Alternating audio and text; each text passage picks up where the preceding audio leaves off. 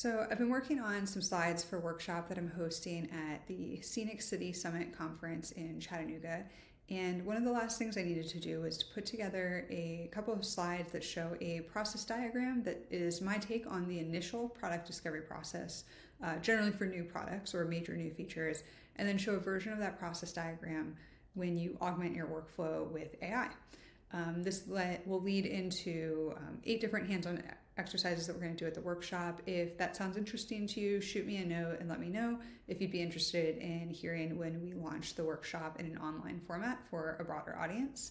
But I thought that this would be a cool use case to test out AI tools for a diagram. So I created a really basic, like no frills prompt to just ask it to create a 7-step process diagram. My intent kind of always from the beginning would be to take that and then make my edits. So there's some nuances I want to show in it. And honestly, that's better done for me manually rather than like have to fight and iterate with AI tools through prompts or getting something that went pretty far, but maybe when I try to paste it into a tool that I'm comfortable editing, it like falls apart after we build it anyways.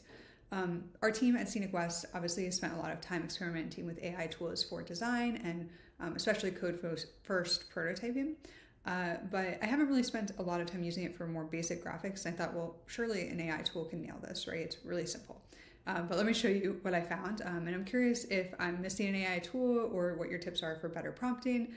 So we'd love to continue the conversation in comments and perhaps in follow-up videos as well. So here's the prompt that I'm going to paste into several tools.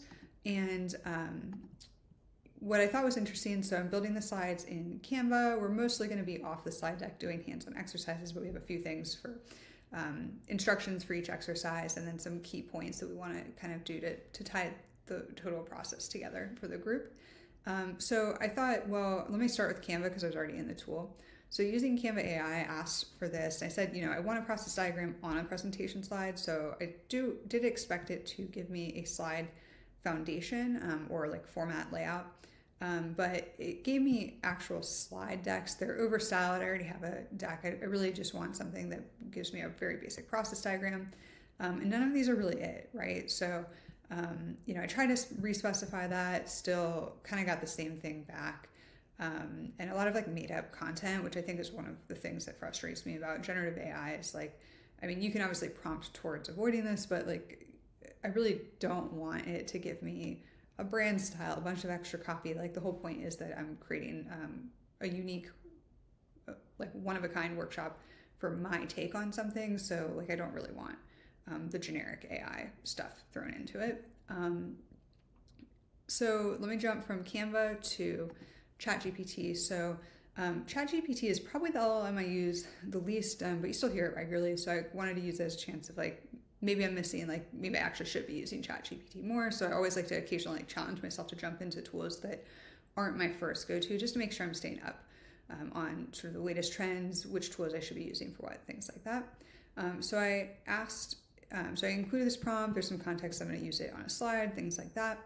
And it gave me this, and it looks like, so it gives me a PNG, but it's like, 1, it's ugly. 2, it's sort of creating this like weird circular thing. And I see this in a couple of the other outputs that I test for different tools that I tested. And I, in some ways it's like, okay, I do get like we're talking about, you can make an assumption that we're probably talking about an agile process and there is sort of an iterative loop. But really for what I'm talking about, like I'm kind of looking just for a left to right workflow. That doesn't mean that you don't jump back to different phases or revisit things. It doesn't mean that as you kind of have your initial product discovery done, you might, move into more of like a dual track sort of process where, design and build and like discovery for what's coming next is kind of all happening in motion, right? And so in some ways I wasn't surprised, but I'm not sure that that's why that output is there, right? And either way, that's not even a useful starting point for me. So then I went into Claude. Claude is a tool that we use regularly. And the first thing it gave me was this output. And I was able to jump from this output to an SVG that did open correctly in Figma. And I've got different like groups and the vectors. So if this aesthetically or layout wise was closer, like that's actually not a bad like functional output in terms of like building into a workflow. Obviously, I'm very comfortable with Figma. That would be no big deal to finish creating it here and then take what I wanted as an export and drop it into Canva. That would be perfect. But it has a couple things. We're trying to force like a circular motion here again. It's created some like labeling for different phases. Like that's all interesting. I love that it created a legend, and I actually kind of enjoyed these little like AI markers, but that wasn't really what I was asking for yet. So again, it's like Claude tends to do this where it's like, it's going to embellish a lot. And again, like it was a very simple prompt. So there's some improvements I could do there. But I do like this output overall. I don't like the aesthetics of it. I'd be fighting with this more. So like, again, at the end of the day, I might really just do this myself, but maybe I might like grab like, oh, I kind of like this little legend layout. I can reuse that. I can reuse the little AI marker, but maybe not the rest of the content. So maybe something there could probably be iterated to get this better. The first time I ran through this, I couldn't recreate it or find it in one of my old chats, but I did want to call out that it at one point created an interactive artifact as the first thing. So it was interesting. I was actually expecting, I guess I hadn't diagrammed in Claude in a minute, but I was expecting it to give me a Mermaid output that I would then go edit in Mermaid chart, which I'll show in a minute. But it gave me this, which I mean is better, right? Like it's for a presentation. So I think that was in the right direction. So I would think Claude is promising in this category. But it also, the first time I did this, it gave me an interactive one that was like, and this one, like the layout isn't great, but it had like all of the circles were interactive and there was content below it, but like the layout was weird, the interaction pattern or usability was wrong. So it was like, it was just way more than I needed, but it was also not correct or useful. So I think that was interesting, but I'm calling that out just to say that like, I think Claude maybe will get this like sort of need right soon. Jumping over to Mermaid chart, it looks like I can't see the prompt right now, but copy and pasted the prompt in, got this back. This is really basic, but in some ways it's kind of what I need.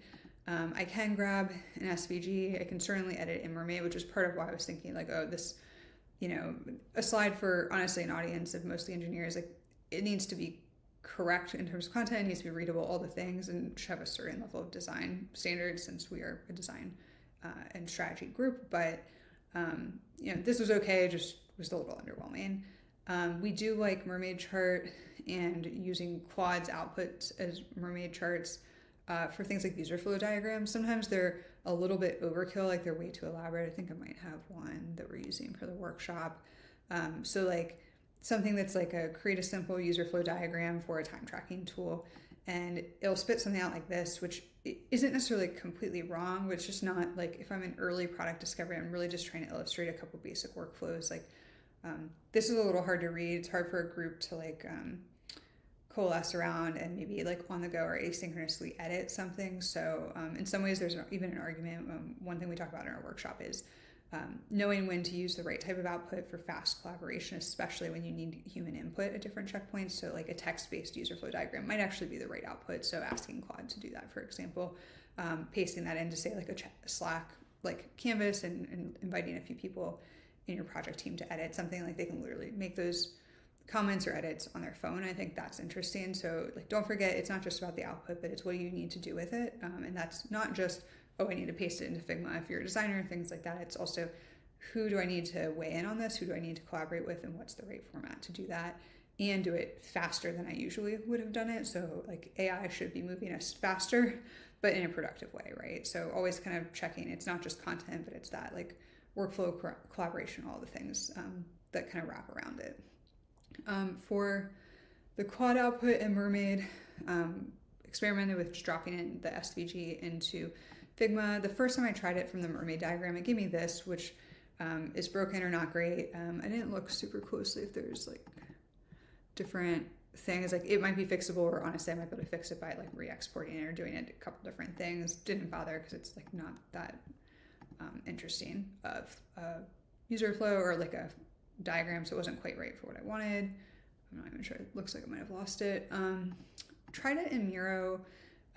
We don't use Miro super often as a team. We do like the tool. We have clients that use it, things like that. But we try to not when we're working, especially with clients, try not to like have them have to collaborate with us in Figma and Miro and all these other things. We kind of go Figma centric, but that's changing as we're introducing more AI tools and other collaboration points for groups. It spit this out the second time. So the first one, it did this weird thing where like it did take a literal execution of what I asked for, but for some reason it gave it a different shape for each thing. And then like because of the way it's aligning, it's like all the arrows are crooked, which drives me nuts. The second round of it, I just said like, hey, can you use the same shapes and specifically just use rounded rectangles connected by arrows? So keep it simple, right? Let's see if I can get to that one. So then it gave me these, which wasn't quite the shape I meant for it to pull, but better. And the alignment, I can fix that. That's not a huge deal, but it was just such a basic output. Like that doesn't really save me time, right? And it's like, I want it to be left to right because what I actually want to do is my next step, and I'll show the final output in a second, is that I want to have like content underneath each of the phases. So there's like some layout considerations. I didn't give it in the prompt because I didn't know that it mattered, but like, it was just interesting to see that this one like did like a vertical thing, would be quick to move layout wise, or even probably interact with this and change that. But I think Miro probably is a viable solution again for maybe user. I haven't tested actually for user flow diagramming where it's creating the user flow, but if you have like a text-based thing and you want to put it into a visual, that would be super easy for it to handle. And I'm sure it can probably handle the other use case if I had to guess as well. Let me pause and I'll pull up where I landed. Okay, before I show you where I ended up creating one myself, long story short, that was ultimately the best solution for me for the specific use case that I had. But I did play around with Figma Make as well. So I just ran it through the same prompt, and this version is actually a lot better than what I got earlier when I tried. So the first time I got this, it was simpler boxes, lack of color, didn't have maybe the icons.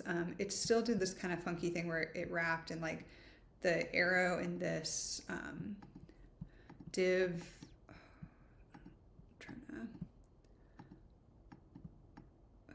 Looks like oh, here we go. Did that work?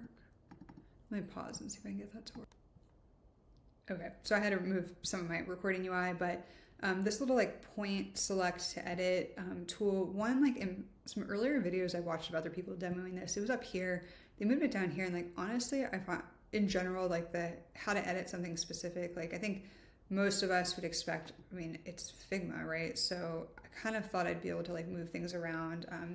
It looks like what Figma Make is really going after is that code first prototyping tool, I think Lovable and some of the other ones. I think that's fine, but I'm very curious to see where they go with iterating on this product and other AI features that they have, because so far it just feels like they're missing the mark a little bit in terms of like, I would just have expected them to make a leap forward, or maybe I was just hoping that, right? That all the things I want AI design and prototyping tools to do in terms of how they play with Figma, I mean, gosh, I thought Figma would solve it first, right? But, you know, I think innovation sometimes happens faster in smaller startups and things like that. And it's kind of fun to watch how it all plays out from a product strategy standpoint as somebody who works with, you know, different product teams day in and day out. So here I had, got deselected. So just to show, like, you can like select a div and you can, I think, ask for changes to this div. And, you know, I could probably ask it to say, hey, take, you know, the 2 rows and make them all linear and things like that. But anytime you start having it make a bunch of edits and there's just these different layout things that are a little off, like that starts getting into a place where, is it better for me to take this idea and run with it and like rebuild in some ways in the tool of my choice, or is it faster for me to kind of like fight with it?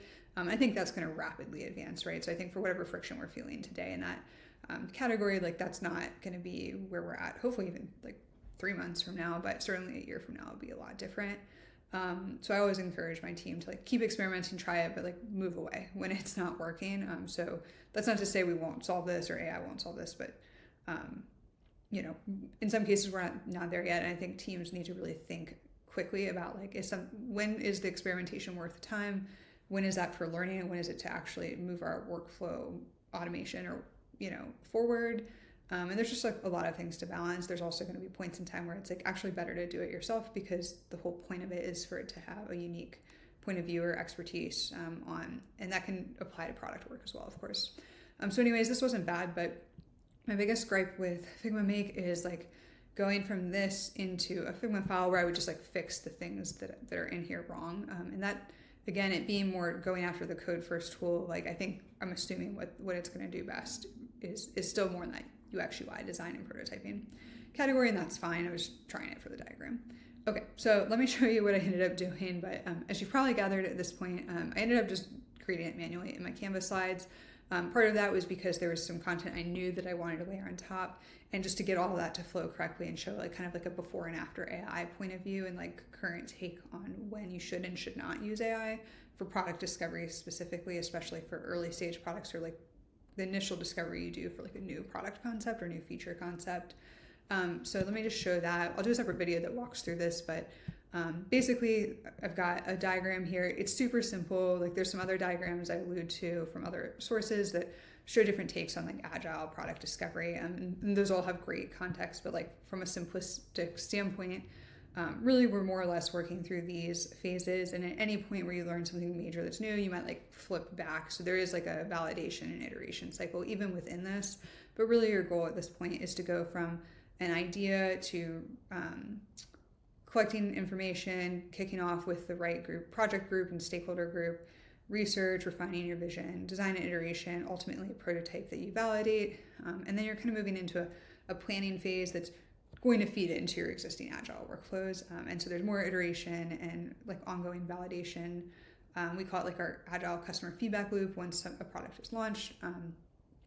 But this sort of process feeds into that in terms of like going from 0 to 1, right? And so these are not an exhaustive list, but each one I have like 3 examples of key things we do in those stages. And then I build to one that shows when I would use team and AI collaboration, when I would use AI kind of forward workflows, and then when I would intentionally not include AI in the process because they're key steps for aligning, making decisions, collecting feedback, refining in a way that you want to make sure that your strategic decisions are truly going to be a unique product and competitively differentiated. So more on that process later, but just to show kind of my end result was that I ended up not using AI at all, which I thought was kind of a fun case study on different tools.